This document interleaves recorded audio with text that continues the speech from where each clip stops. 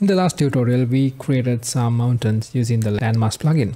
So now we try to paint these mountains again using the Landmass plugin. So let me do that. First, let's create a mountain.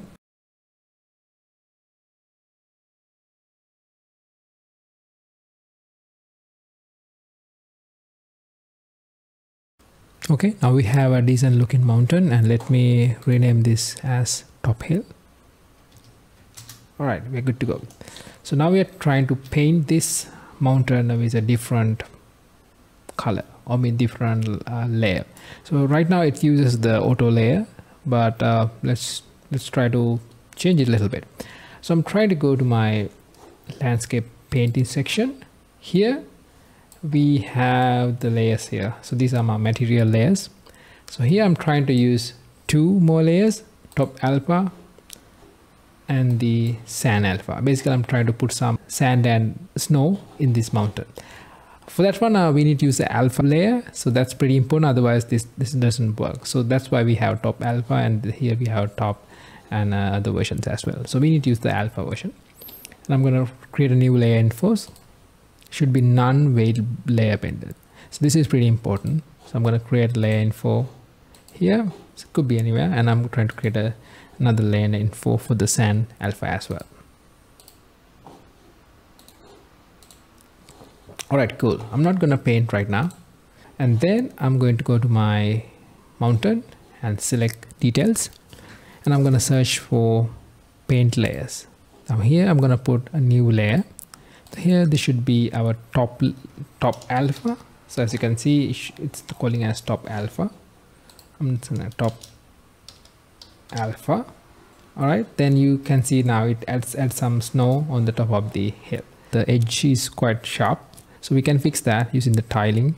The tile influence, let's put back something like 2, and let's increase the tiling texture, something like this.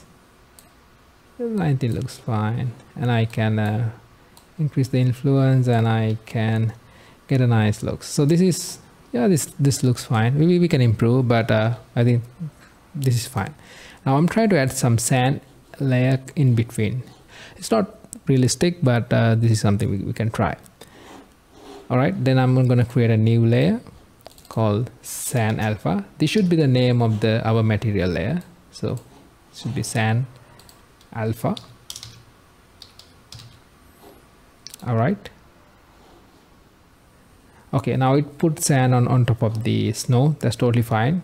Actually, let me close this so we don't need it anymore. Okay, right. So now we can see here. All right, that's totally fine. So what I'm trying to do is I'm gonna click this mask using a band. So basically, it's just like acts as a band, not just the entire thing.